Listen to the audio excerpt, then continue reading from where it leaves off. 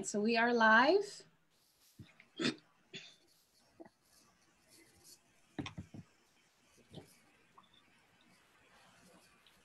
my volume down.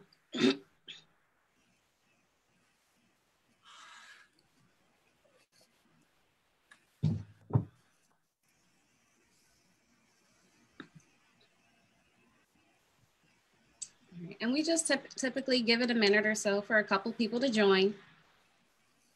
So where are you actually located at right now? I live in California. Okay, I'm in the area. So all those fires that you've been hearing about in the news, I'm like, there's one on the Santa Cruz mountainside and there's one in the kind of the foothills side, and I'm at the base of the foothills. Oh, okay. So we just had our evacuation warnings lifted. Wow. Wow. Yeah. It's been kind of a little too smoky to be doing anything outside, but and thankfully it's not as hot as it was. Right. It's super hot. Has the beaches reopened in California? I don't actually know. Have the beaches reopened? Do you know? You were bold with that one. You didn't.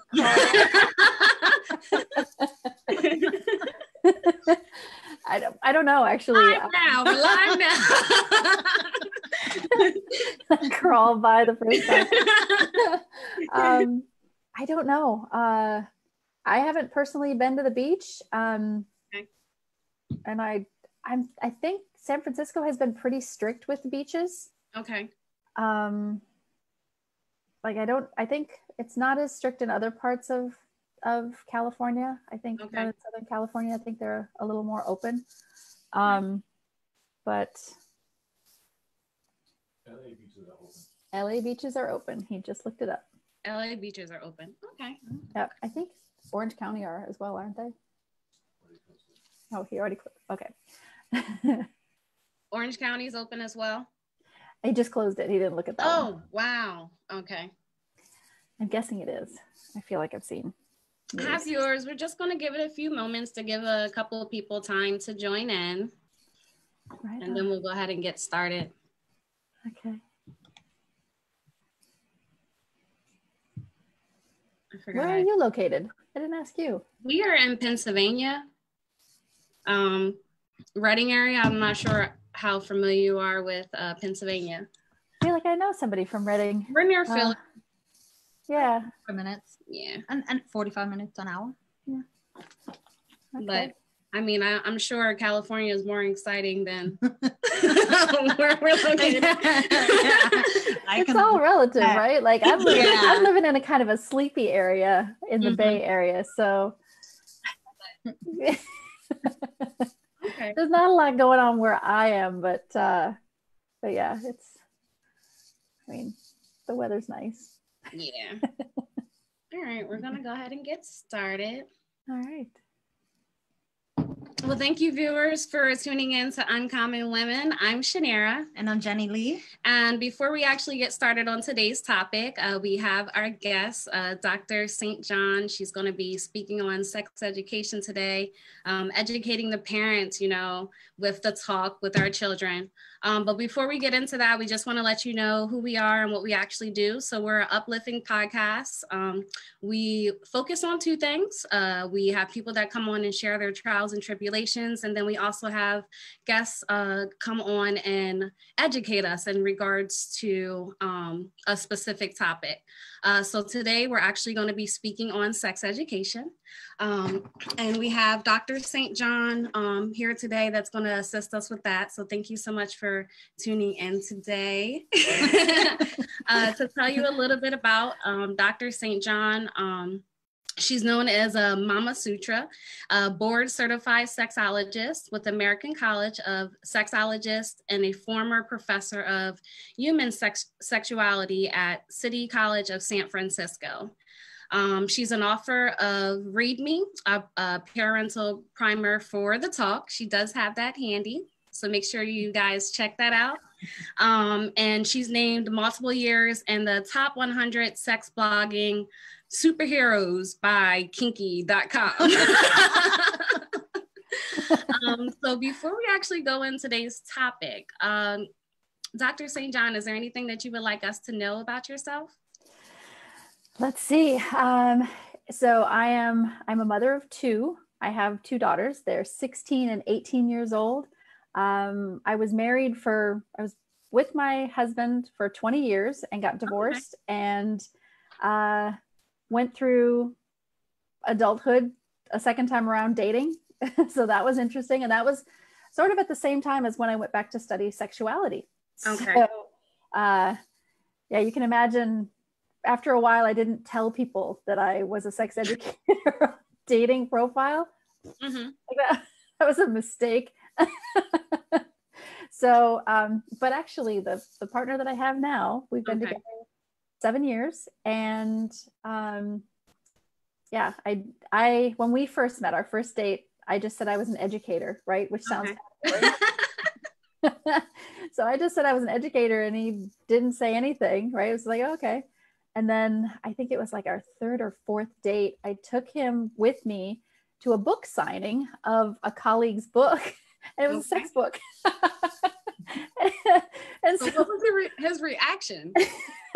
Okay, so he's German. He grew up in East Germany, in Berlin, and Germans are very different about sex. And this kind of ties into kind of my story of why I got into learning about sex and specifically focusing on the parenting aspect. But his response was actually one of the things that made him extra appealing to me, because every other person I'd met who was, more of an American descent was like, kind of smarmy. And his response was like, oh, okay. So, which was super like reassuring to me that he wasn't going to be weird or creepy or whatever. It was just going to be it's just, oh, okay. But yeah, so he's German, and his response was just, okay. So yeah, so we're still together. So he's been supportive. Okay. Very supportive. Yeah. He's been very supportive of the work that I do, and has been lots of fun to explore with as well. Because Germans don't have a lot of hangups. I mean, as a general rule, I don't think I've met a German who's had a lot of hangups about sex. They're very open. It's how the culture is around sexuality and about the body. I've gone to Germany a few times. I lived there as well, and that was part of where I discovered that I wanted to teach about. It actually wasn't where I wanted to teach about sex, but I got to see how the German culture was very different around sexuality because I had two toddlers. I lived there for 5 years with my ex-husband when we were still married. And yeah, in Germany, little kids run around during the summer in the fountains in the local public parks completely naked, and no one reacts. Yeah, it's a remarkable thing, really, because it's your body. It's your body. And there's these little cherub bodies are not sexual, right? Like they're not curious at that age yet. I mean, yeah, it's mostly the reactions of the adults, right? Like, I would take my kids to the public pool, and the little toddler pool at the public pool in Germany, kids were running around naked and no one said anything. No one, like put some clothes on your kid or anything like that. It was just very, they're kids. Open, right. Very, very open about their bodies. And it was that first summer back that I moved back to the States that I realized, I took my kids to the pool. That first summer we moved back, they were 3 and 5. And I taught them how to change into their swimsuit at a private pool, like a semi-private pool, while they were wrapped in a towel.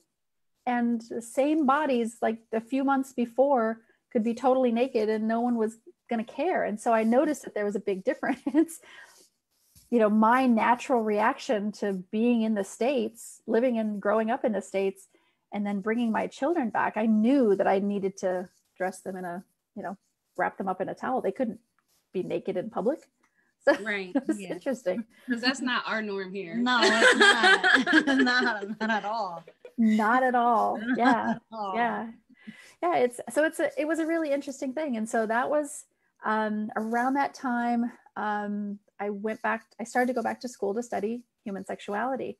I went to a small school, small private school. It doesn't exist anymore, sadly, but it was called the Institute for Advanced Study of Human Sexuality. And, you know, it was a very non-traditional school, but it was really very, very groundbreaking, very eye-opening, and lots of, you know, wonderful educators and writers around the topic of sexuality graduated from that school. So that was where I went. That's awesome. So how did you actually get started in, you know, becoming a professional sexologist? So, well, the beginning of it was going to the Institute. Okay. My kids were very young. They were in preschool, and I knew I wanted to go back to school. I wanted to do something for myself after, you know, a few years of being a stay-at-home mom, expat parent in Germany. And I just Googled graduate program, human sexuality, and I happened upon this tiny school that was based out of San Francisco. And San Francisco has a pretty amazing history around sex. Like Okay. it's a great place. And going to that school, the very first semester really was, there was a lecture from an educator who I very much respect. Her name is Ivy Chen. And she came in and talked to us about sex and like the adult, how am I trying to say? Child and adolescent sexuality aspect.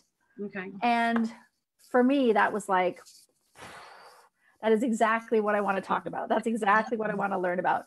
But as a board certified sexologist, I know a little bit about everything, what people do sexually and how they think and feel about it. It's just a piece of the work that I do is the parenting piece.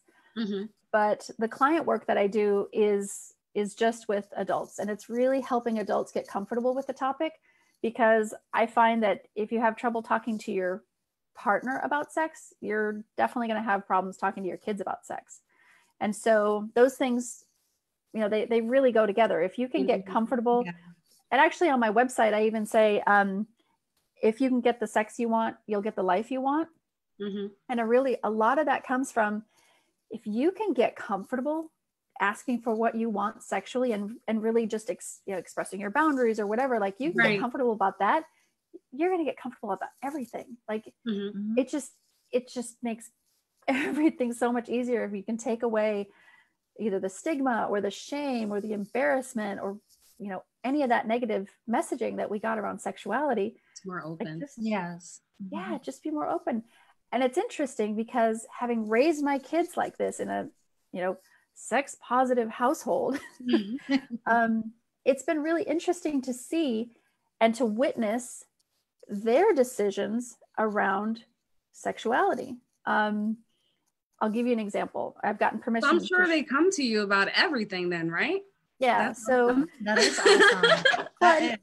So when you are open with your kids, it shifts the relationship, honestly, because when you're being real with them, they know that you have their best interests at heart, right? And like, I know from experience, when parents lie to you, there could be a couple reasons for that, right? They want to protect you, right? They want to keep you safe. But lying, when kids find out that it's a lie, like you don't trust you as much, they don't right? trust you as much, right? So my kids they've had me as a sex educator, and you know, I don't know how to describe what it's like to be in this house, because we talk about like sexual jokes or like anything that sort of comes up, and we'll laugh about it because sex is funny. The topic is funny. And at the same time, like, we don't have the fear or the shame about it. So laughing about it. We know it can be serious, and we can be serious about it, but mostly it is a funny topic, right? Right. So so the thing I wanted to share, my daughter, a couple years ago now, we were having a conversation. Can't remember how it started, but this was my older daughter, and she said, when I decide that I'm ready to have sex, I'm going to find somebody that I'm totally comfortable with. I want to find somebody that I'm really comfortable with. And I was like, that's really interesting. Why do you say that? And she said, I get the sense that sex is awkward, and I want to find somebody that I'm totally comfortable being awkward with. Mm-hmm. Interesting. Yeah. Like 30-something-year-old me did not. Right? Like 20-something-year-old me. Perspective is awesome. Yeah. Like the thought that kids can put through with this topic. I mean, they can be mature about it if we treat them and approach it in a mature way. And to be fair, though, it is so hard when our parents didn't know how to handle it, or we sat through sex ed that was awful or uninformed. Uncomfortable. Yes, very uncomfortable. Yeah. So there's like this, there are barriers in the way for us, and that it's tough to get over them. But there are sex educators out there like me who love to do this. We love to help people break these things down and really look at it and ask questions. So, that answer, or that, what is it? The sort of her conclusion was really mature, way more mature than even adult me would have come up with. And it really is just like talking to kids, making sure that the topic isn't something that's scary. Right. And I get it, right? We want to keep our kids safe. We don't want creepers interacting with them or, targeting them. I think one of the words is grooming, right? Mm-hmm. Yeah. Grooming or luring. Right. Heaven forbid that happen. But we know that if we give kids the right information to be able to keep themselves safe, right? Yeah. That helps them. Yeah. Mm-hmm. So one of the things that keeps them safe is giving them the proper names, the parts of the body, right? Like that's like a beginning level piece that you can do. Okay. It's so I wrote in the book, I called them the 5 building blocks to a healthy sexuality.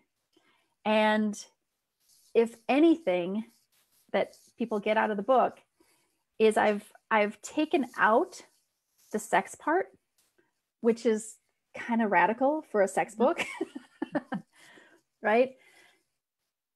The sex part is what scares us as parents. Mm-hmm.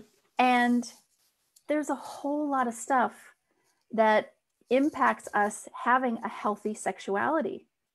And I called the 5 building blocks, I named our communication, consent, respect, pleasure, and fantasy.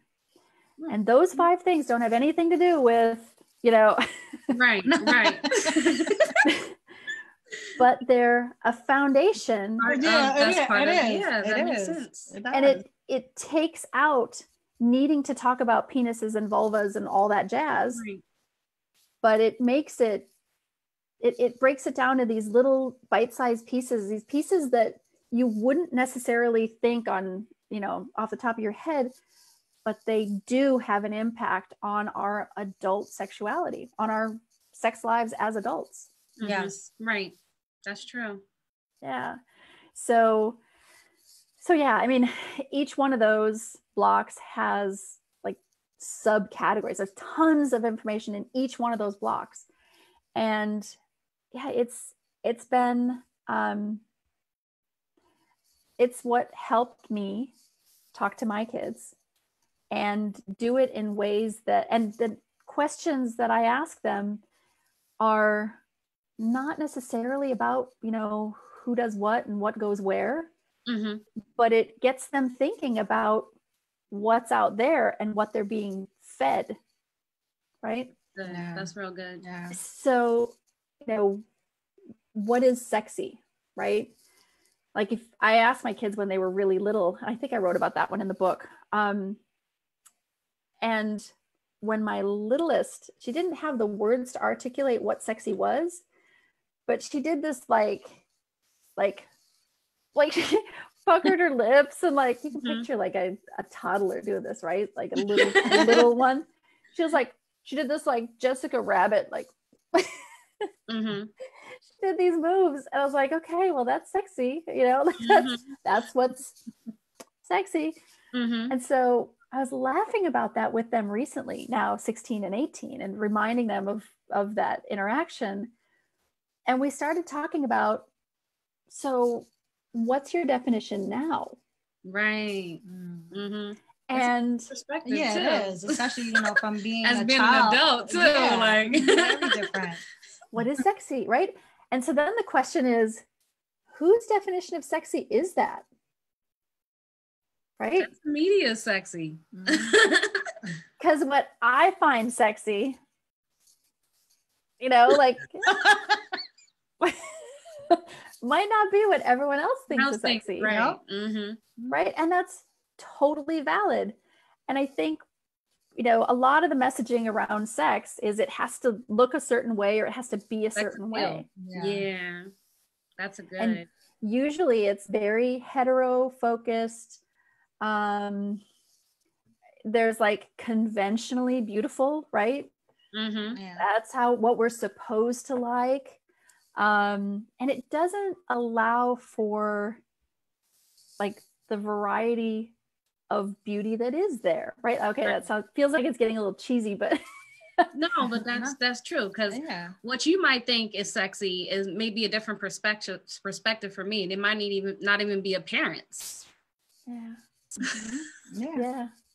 Yeah. So we were laughing about that the past sexy definition, and then like even at this age, both girls were like, whoa. Mm-hmm. That's deep, like who is that? Who is it for? Mm-hmm.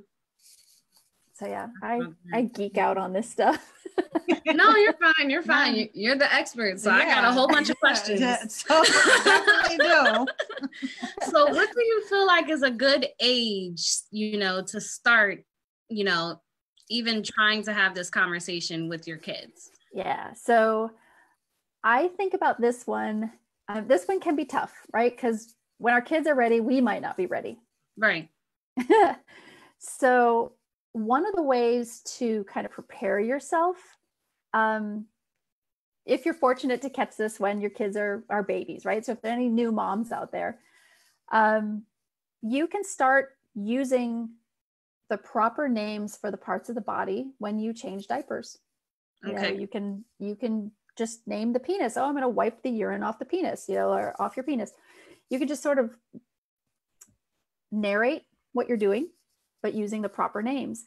And the reason for that is it gets less uncomfortable. It gets more comfortable, I should say, when you just use the words on a usual, normal daily basis. So then when you need to say it later, it's less like vulva.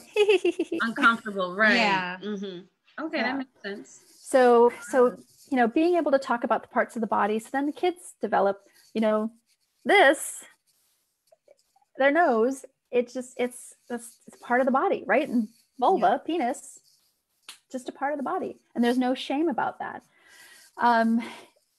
That's kind of what I was digging at or hinting at earlier when I talked about, using the proper parts of the body, because if, heaven forbid, a child is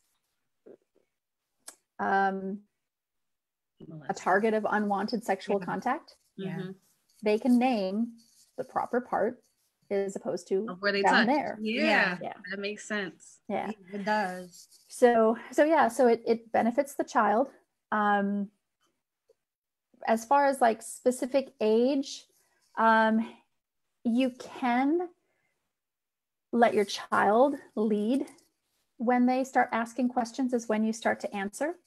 So sometimes it varies with age because every child's going to be different. But some kids start to ask when somebody's pregnant. Right? That's where Yep, my son started. That is so true. So when they see somebody pregnant, they might start asking, but the thing to know is sometimes they don't necessarily want to know, like you have to be mindful of their questions too. There's a joke. Well, it's not even really a joke, but it was sort of a funny incident that happened to someone else where the son asked, "Where did I come from?" And mom got really sort of like, "Oh boy, this is the moment," and like went into the whole detail about like where babies come from.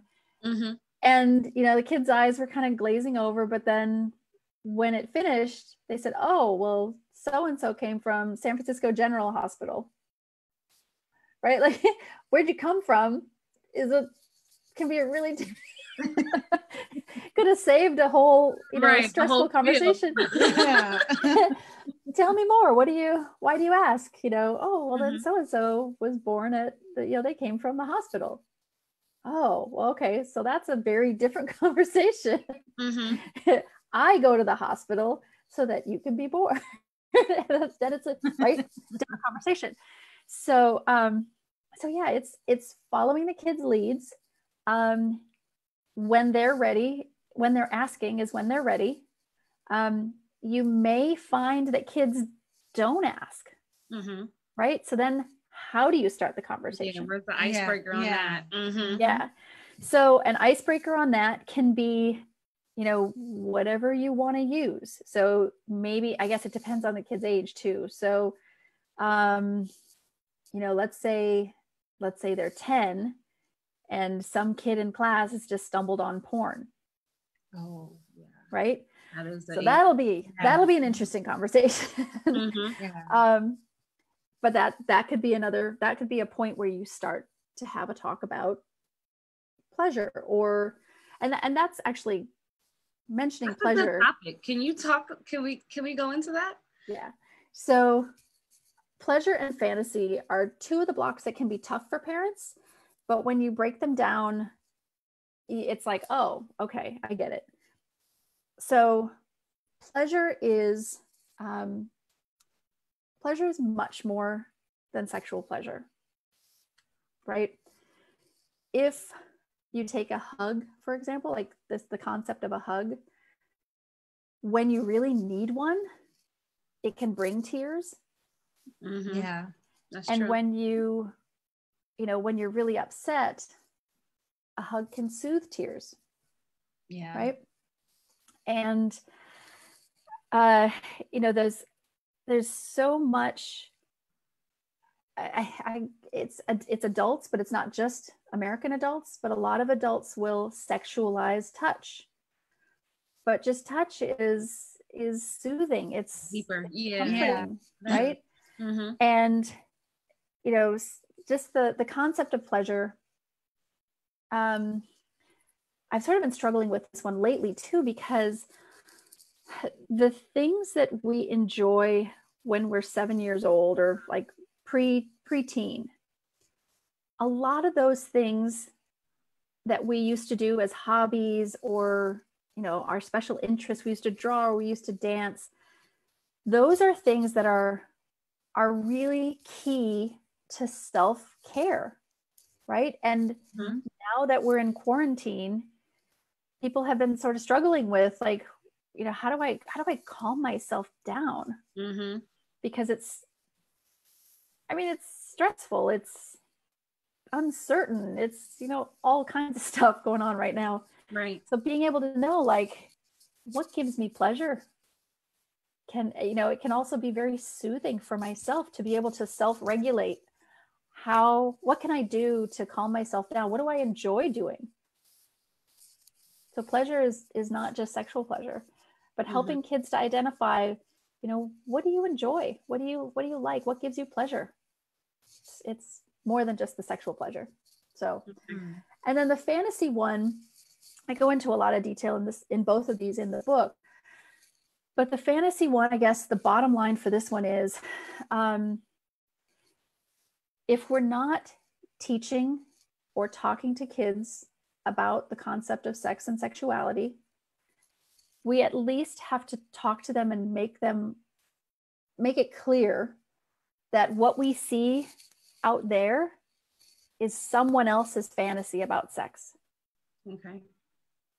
That's going to be hard. Yeah, it is. Right? Like, I mean, it's like, well, I mean, porn is typically made for men, by men, you know, money shot. It's like all of it is fabricated to be arousing.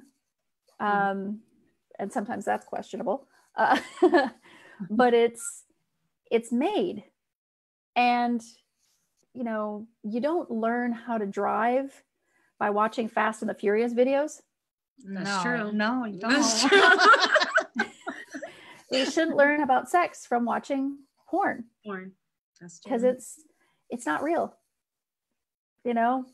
I mean, there is some porn out there that's good and that's real. Like there's some educational, the stuff that's sort of like more on the educational side. Yeah. And there's a website called makelovenotporn.tv, which is like how do I describe that one? It's not crowdsourced, but can't say that it's really like, it's basically real people submitting their own sort of home video. Some of it might be, you know, produced, but they're real couples really interacting, and they get paid when people watch their videos. So it's like, what do you call that when a person gets paid for their work, as opposed to like porn, right? I don't watch porn. Users. Anyway, like users supported. Listen, we're not educated on that. Maybe one of our viewers might know. I don't know. Yeah, somebody drops it in the comments. Right. I'm thinking it's not crowdsourced, but it's something like that, right? Okay. The people who are doing it or are using it are submitting their own work as well, and they have followings, right? Like people have fan bases. The fan thing? I think I've seen that. Is that something else? You fan? Oh, wait, you mean like OnlyFans? No, it's different from that. Okay. Yeah. Well, actually, OnlyFans, there was a quick, a bit of hubbub this week because Bella Thorne went on and made some promises of some new. I've seen that. Well, she screwed over sex workers who were. Say again. Wow. I seen that. I think she made $1 million in 24 hours. I thought it was 2 million in two days. Oh, okay. Yes. But yeah, so she got caught. But what happened was the backlash of that sort of bait and switch that she tried to pull ruined it for people who were using it for money-making purposes. And you know, the funny thing is, all these years of like men and revenge porn and taking women's images and, you know, blackmailing them or whatever, you know, like extorting them, I should say. And whereas now women in an empowered way can sell their images, and like men are kind of cut out of the deal, right? So they're a little bitter about that too. but yeah, seriously, she screwed over sex workers or people who make money, legitimate money, selling their images on the internet. So now there's like all kinds of restrictions, and we're going off on a little bit of a tangent. But yeah, we are. I didn't. So let's bring it back. We're gonna talk. All right, kids and porn. Bring it back. So you're saying, all right, say a 10-year-old comes home and they're discussing porn. How will we start the conversation in regards to that? Yeah. Okay. So one of the things that I just recently put on my website is a Mad Lib sort of style script on how to start the conversation, right? And there are blanks in there that you can fill in with whatever words fit for you. Okay. But it's basically like, okay, I wanted to sit down with you for a while. Okay. But I felt whatever. And I know it's important for you to know this. You know, I think the number has gotten, I forget what the average or what the number is, but most kids now will have their first exposure to porn at around 10. I think it might even have dropped to age 9 now. What? But so it's, yeah. So yeah, so the conversation is like talking to them about how, or at least how I did it with my kids, and I talk about it in the book as well, is I laid it out and said, there are things you can't unsee, right? There are going to be, if you Google boobs, there are going to be things you can't unsee. You can even use that Fast and the Furious thing, because they probably know of the Fast and Furious movies. Like, you don't learn about how to drive a car by watching those movies. It's supposed to be just entertaining. So the same thing goes with porn. It's supposed to be entertaining, but for an adult, right? Like that, it's certainly not educational. It may ruin sex for you. I mean, if you're watching it at, like as an 8 or 9 year old, like at that age, sex is icky, right? Right. When you're 8 or 9 years old, like, ew, you know, you see adults kiss and you're like, oh.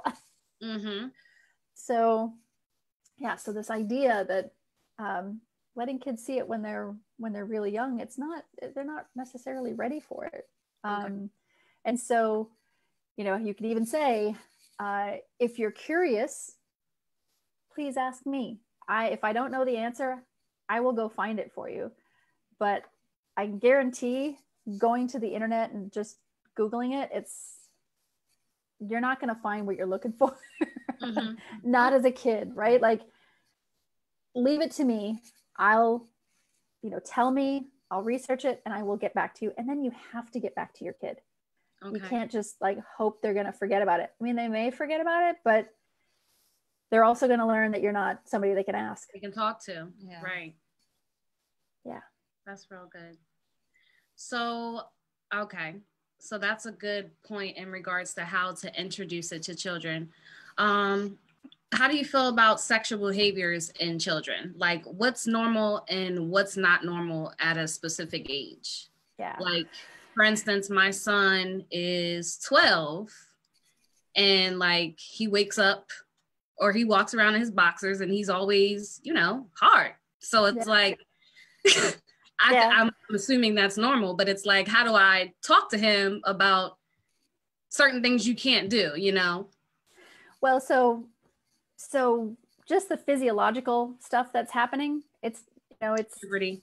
Yeah, it's puberty. It's not, I mean, as much as I'm sure he would hope, there's not much he can do about it, right? When he gets a boner in class, right?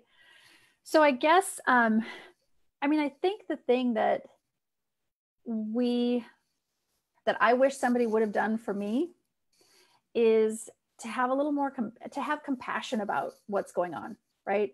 Yeah. And to be compassionate with each other, because getting a boner in school can be really embarrassing, right? And that's just something that's naturally happening at that age.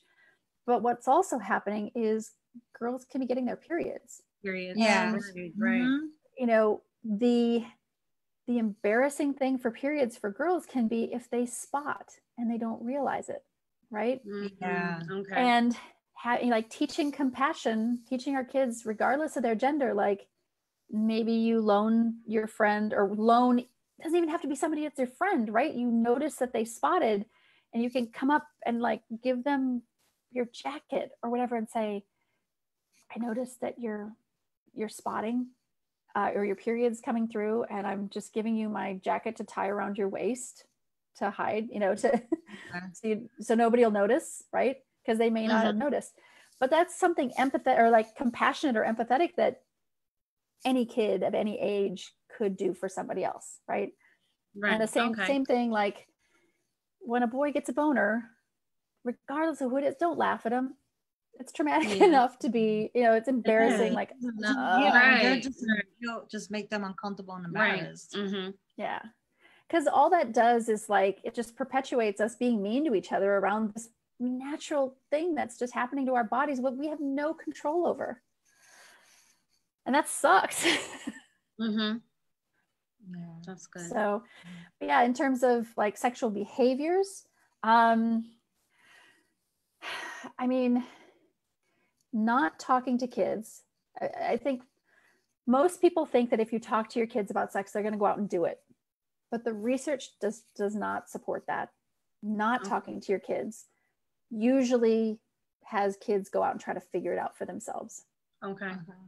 And so, like the sexual exploration kinds of things, sometimes if it happens, usually they're around the same age, and it's usually there's no penetration, there's no it's just sort of like playing doctor. Like, I'm curious about what you have or how you may be different from me, right? Okay. So it's more curiosity than sexual.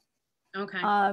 And so where there can be sometimes a problem is if there's an age difference, or a difference in mental capacity.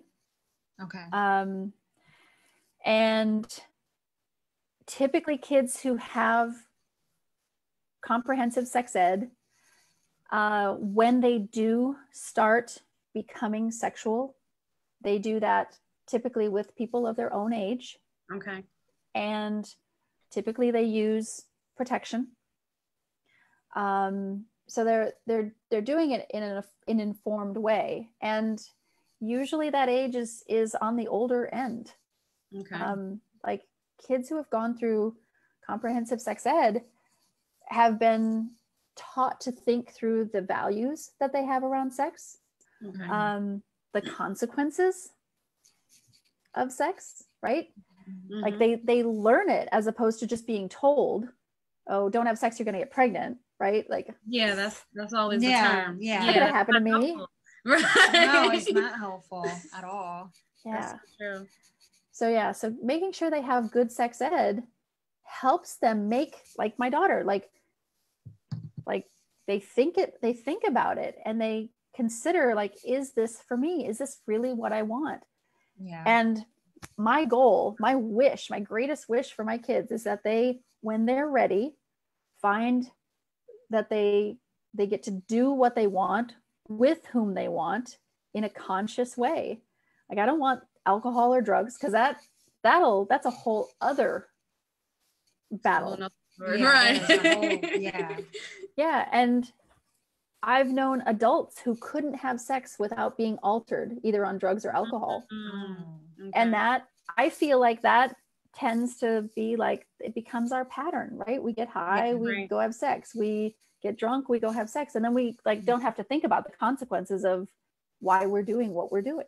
Yeah. So you know, the conversations I had with my kids about sex, I also had conversations with them about drugs and alcohol. And I mean, the stuff that we talk about is like, my mom didn't talk to me about this. Yeah. Right. But how I think about it is, if you can take your emotion out of it, like just remove your own, like, I'm not perfect at this. Like I have my own, with my daughter being 18 now, you can imagine. Oh, I know. But you have a 19-year-old boy. So you know. But like, if I can like take my emotion out of it and just address whatever the question is or the concern is in an informed and calm, patient way, like we connect on a different level, because she trusts me, right? Yeah. And ultimately I just want to be a good source of information, so she's gonna do whatever she's gonna do, right? Like eventually we can't control them, right? As much as we'd want to. Yep. We just have to be comfortable Educate with them, right? No. That's it.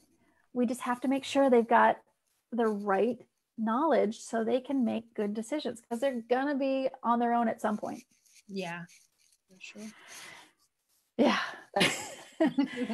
And going back to what is an appropriate age, mean, these lessons that I talk about in the book are really all through their elementary school, middle school, high school ages, because talking to a kid about consent when they're 2 benefits them when they're 12 and they're starting to get into like, yes, right. Right.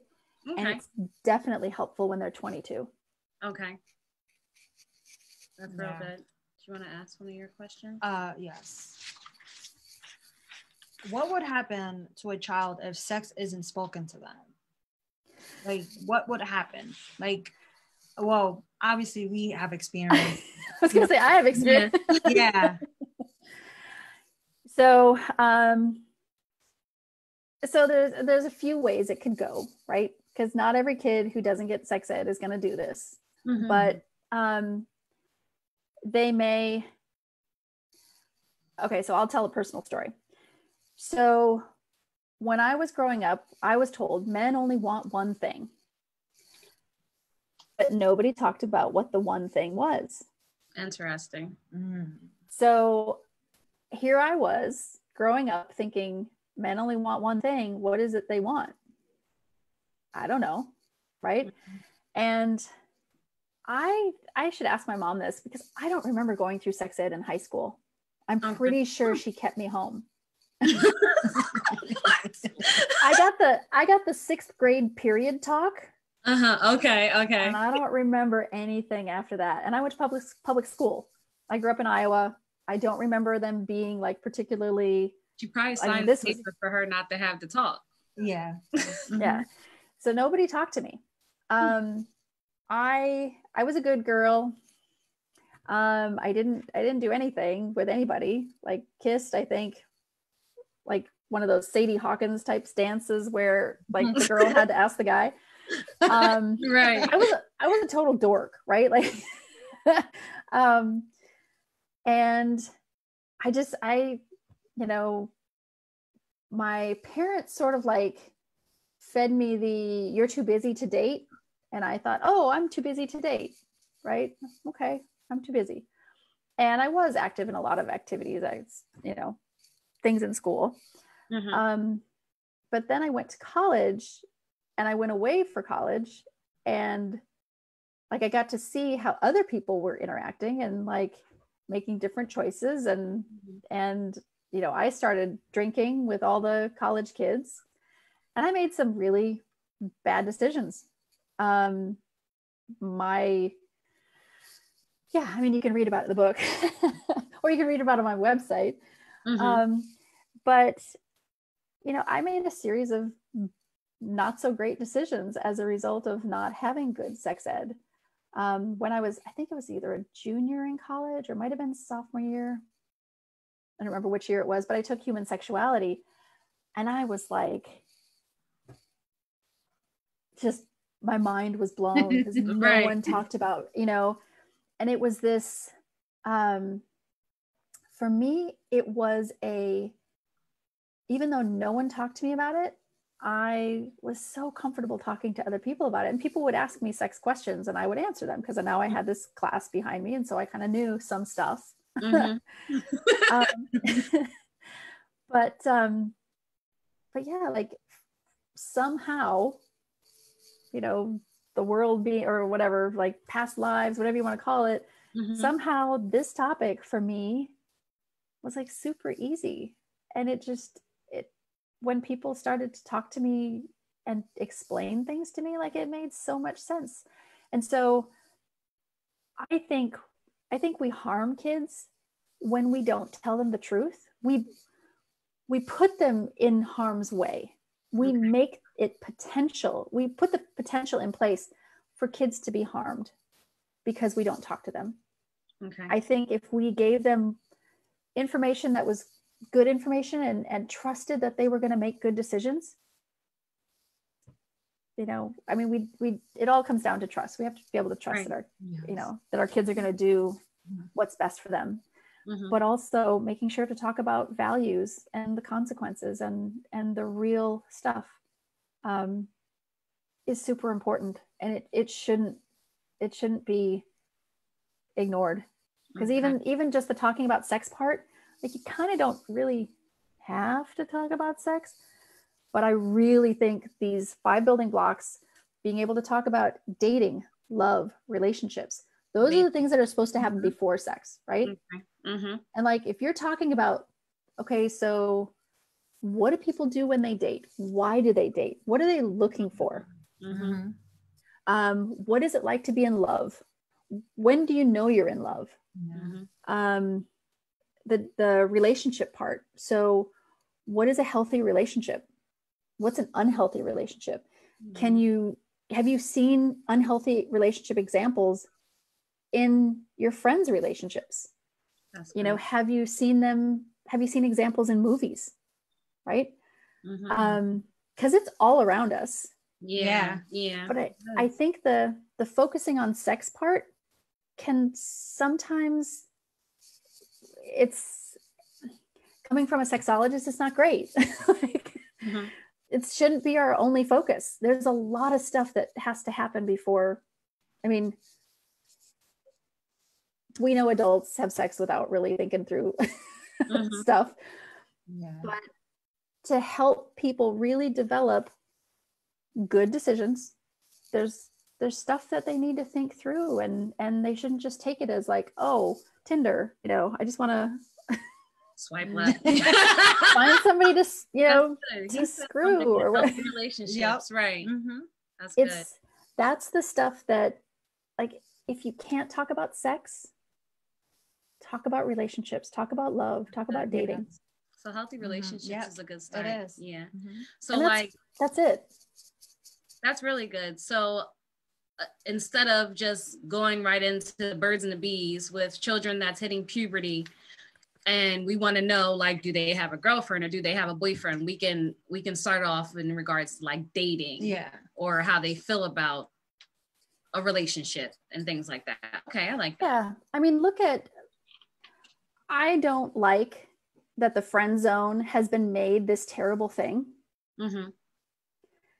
Because if you look at what my daughter said, finding somebody that you're really comfortable with should not be a bad thing. Right. Like, to find somebody that you like hanging out with.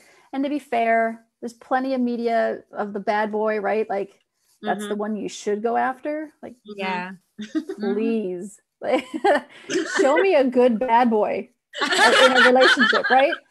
Right. I've been there, right? What does a bad boy look like in a relationship?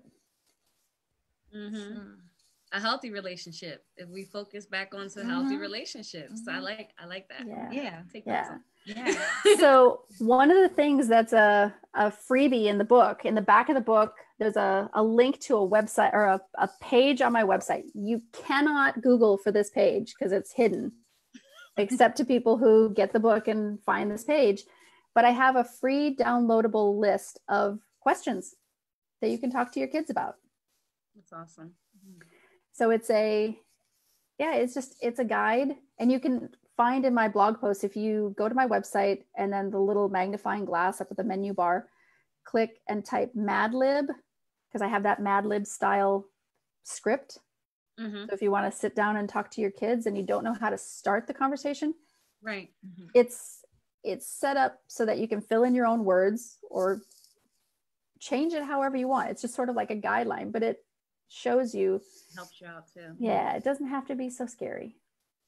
And again, you don't even have to talk about the parts or the bits, right? Yeah. I like the 5-point sheet focused on. That's really good. It's really good. Because I don't think I talk about what does what or who, I don't talk about that in the book. I may talk about the body parts, right? Using the proper names. And you can even acknowledge how funny the names are, I mean, my kids know they know the right parts, but they definitely use the silly words too, right? They understand that they understand the context of being able to say the right parts when you're trying to be serious, or they can go to their, doctor now at 18 and right. Like, I just hope that I gave these kids enough information to be healthy. Mm-hmm. And I think that is important, what you were saying, that for them to know the right names, because a lot of sexual abuse does happen. Yeah, molestation and stuff. A lot of I have read into certain things before where someone was getting, I guess a mother had asked a child or a teacher, I can't quite remember what it was, and she's like, well, somebody touched my cookie, and the teacher thought it was a cookie. Mm-hmm. So actually it was she was getting molested, because Right. that they were giving her, instead of just teaching her the right terms, she was saying it was a cookie. Mm-hmm. And I think that is very important, that a child should know the right terms. Definitely. Yeah, it's a good example of why. That's good. You can go ahead. I said, can sexual abuse lead to sexual issues as a child into adulthood? Yep. I mean, short answer, yep. And it can be conscious, and it can show up unconsciously. Being afraid of the dark. Yeah. Not all, it doesn't mean that all kids who are afraid of the dark have had something happen to them, right? But like trigger point, basically. Yeah. It can, and I guess it's it would depend on the instance, or the what you're talking about. It's not always a one-to-one. Doesn't mean that if you have a sexual hang-up that you have, you've had some abuse. But it can. It's important to, if it's actually, I can also tell you that even if somebody says something terrible to you, and it wasn't like a sexual assault or unwanted sexual contact, somebody says something to you, it can impact you going forward, right? So let's say your first sexual partner makes a comment about your vulva, and says makes oh, the meat curtains, that's gonna show up later. You're probably not gonna want to show a partner, because you're gonna be afraid, insecure about your body parts. Yeah, that makes sense. Yep. So yeah, it can. That's good. I had one other question, because we are cutting close. Well, two. How do you, with everything going on as far as like the stuff that's on TV and puberty and peer pressure and things like that, how do you speak to a child in regards to purity? And maybe I'm just not thinking realistic, but I would like my son to wait, but I don't think that's going to happen. So how do you speak on that point? Yeah. I know we covered it a little bit in regards to about relationships, but I don't want him to also once he has it, go crazy, because I've heard a lot of kids do that too. So how do you pinpoint those situations, for them to be obviously safe if they do have sex as well, but not also going into peer pressure? Yeah. So I do talk about that a little bit in that script. And I acknowledge that, some kids might be asexual, or some kids might be feeling pressure to do something that they don't want to do. Right. And so being able to help them practice having a voice, because I have female clients, I have male clients who, if they didn't get a chance to really exercise their voice and say what they wanted or what they didn't want, they gave in to something they didn't want to do. Okay. And as far as the purity piece and hoping that he waits, I think that's where a good conversation about values comes in. That's because, and I actually have a freebie on my website about that too.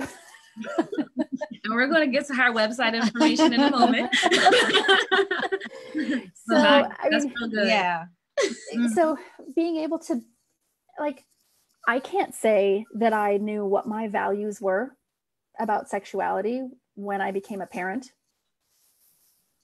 I needed to do some work. And for me, the value that I have is authenticity. And it means I'm going to have to walk the talk too. Right. Yeah. So if I say that I want to be real and authentic and tell my kids, it means that I'm going to have to be real and tell my kids. Yeah. And I expect that back from them too, though. So, so we, like every parent, I think, we had struggles where they would try to, fib, tell me something that wasn't true. Mm-hmm. And I pointed out really, through experience, that when they lied to me, I would be way more upset than if they told me the truth. Right. Yeah. That makes sense. And so my kids learned to tell me the truth because I was way less upset by duplicity or by, just not telling me the truth. So authenticity, so if that might be your value, it might not be. And so this PDF that I have on my website has, I don't remember if it's 2 or 3 pages of just words of characteristics or values. Okay. And you pick like either top 10 or top 15. It's been a while since I've looked at this thing. And then you whittle it down. Like if you really couldn't keep all of them, which would be the core. Most important, right. And so you kind of whittle down and you get your core 5. And then there are questions to help you think through those 5. Okay. But honestly, kids do listen. They can listen. And when we're being real and upfront and being able to talk about, this could be our hang up because of XYZ. There may be a story behind it that, maybe I'll think of a story. Maybe grandma has put a lot of pressure on you to not have sex yourself, or like when you were growing up, didn't want you to have sex, and maybe it was because they got pregnant before they got married and had to get it right. So there's like there might be it does. Yeah, and so there might be a reason for that. Okay. Why that value is so strong, but it's getting at why, right? Yeah. Okay. Who is it for? That's real good. So I like that. So where can we find your book? Can you give us your credentials and your website? Yeah. Okay. So you can find me at themamasutra.com. It's THEMAMASUTRA. Themamasutra.com. The book is available on my website, or you can get it from Amazon. You can read reviews on Amazon or Goodreads. I think there are a handful of reviews on there as well. The website has a lot of content. There's a lot of free stuff that you can find. Sadly, it's kind of buried, so I should do a better job of making sure that's up front. But as I mentioned, like the book itself has a URL inside that gives you the list of questions. There's a free sample of that, and then there's like a longer list that's paid. But the longer list has like 90 some questions and then some advanced scenarios where you can that's really good. think through like a role play, or not really a role play, but like a scenario to think through. And what else? The MamaSutra.com. You can find some old videos that I've put on YouTube of sex questions. I have 1 million+ views on my answers on Quora, where people ask me questions about sex and sex, love, dating, relationships, and I'm answering on there. So there's a few places you can find me. Yeah, and I'll add your website and book information when we post the audio as well. So everyone will have all that information handy. I'll add the website to this as well when we finish. There was something else I wanted to...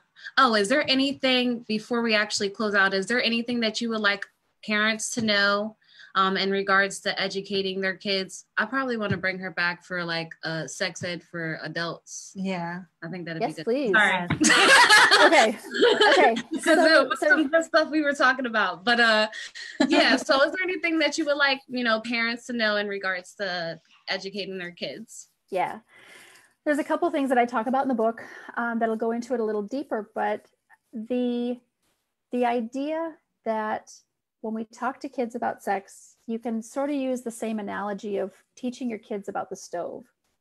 So when they're really little, we just say, don't touch hot, right?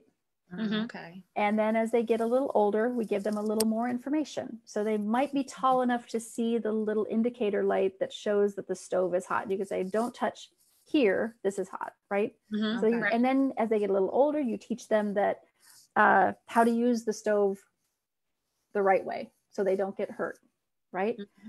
Sex is the same thing. You're not necessarily talking about positions or tantra or BDSM. Like the details of it. Okay. Exactly. When they're little, it's not appropriate. Mm-hmm. So you give them the stuff that's appropriate, just like you would with the stove. So body parts, then you start to get into, they might ask about where babies come from, but they're not asking about.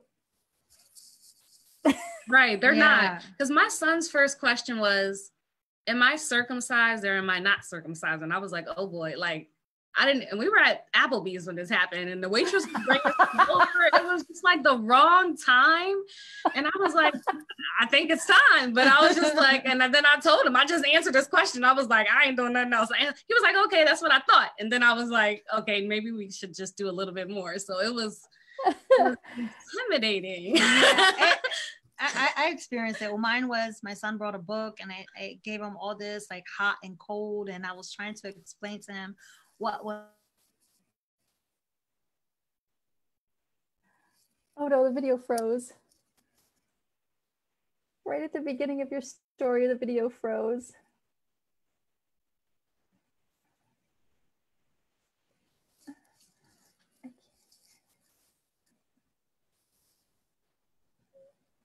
Uh-oh. Oh no.